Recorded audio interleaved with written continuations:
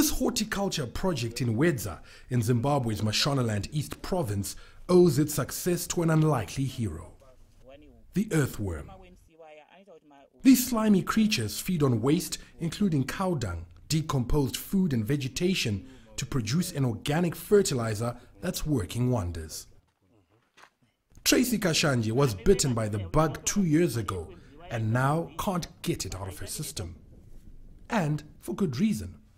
My cost of input has come down and the earthworms are revitalizing our soils. There's higher moisture content in our soil now, so we don't need to use a lot of water too. Vermiculture, the farming of earthworms, is being touted as the best way to heal degraded and infertile soils that have been blamed for lowering agricultural productivity. The man who introduced Zimbabwe to earthworm farming says this is the future of agriculture. The next green revolution in the world is going to be based on earthworms. The first green revolution was based on high-yielding varieties and the chemical fertilizer application. But that has worked to some extent, but we still have more than 1 billion people starving.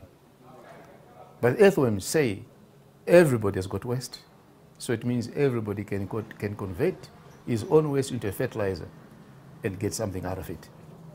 So there should be nobody starving.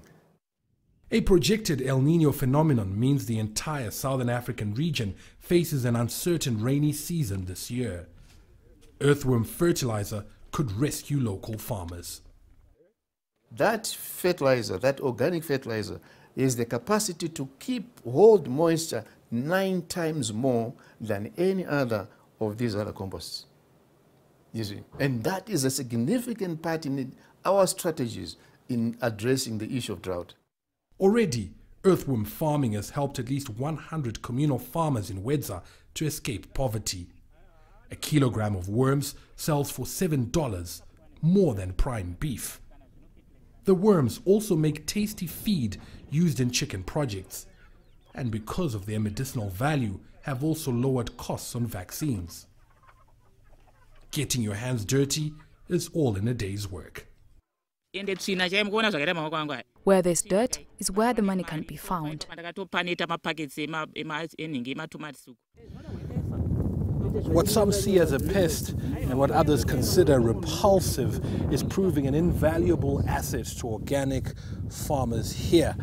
I'm told these worms also work wonders for the human digestive system, so very soon it may very well be a worm a day keeps the doctor away. Farai Mwakutuya, CCTV, Wedza, Zimbabwe.